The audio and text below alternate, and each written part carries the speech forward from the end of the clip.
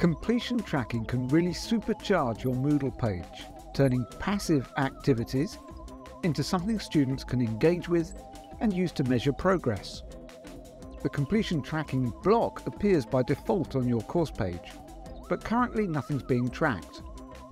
I've uploaded my module guide and want to make sure students have seen it, so I can go into the settings, scroll down to completion tracking, and set it so that students can manually check it off once they've accessed it.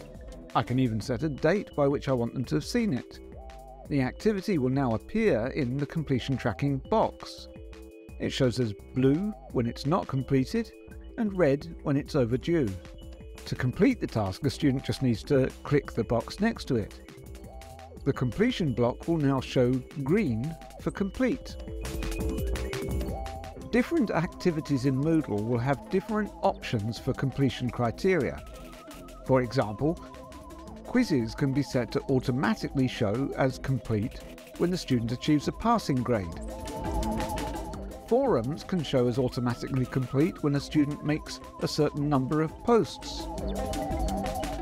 Checklists can show as complete when a percentage of items are checked.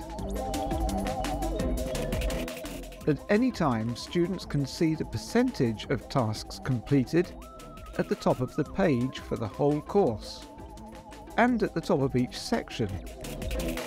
It will show in the course overview as well. Clicking on any incomplete task in the completion tracking block will take them directly to that activity. As a teacher, you can get an overview of all student progress and easily identify ones that are falling behind.